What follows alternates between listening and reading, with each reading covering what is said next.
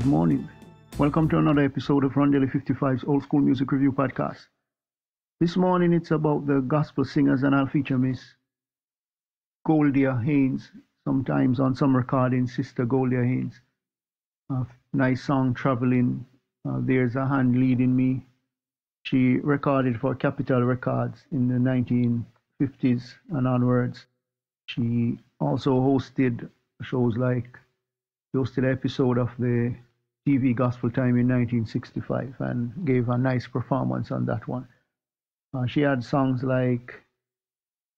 such as The Truth in Gospel, Oh Lord, How Long, I'm Going to Hold On Until Jesus Comes for Me. That came out in 1952.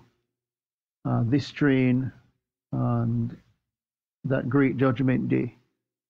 Some really nice pieces from a singer that has limited information written about them.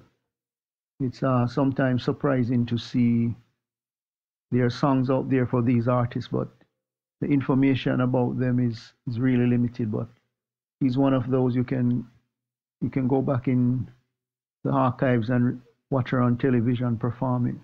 Really nice, strong vocals, some nice gospel music. So until next time, hope you have a great day. Remember, God loves you. Jesus is the only way.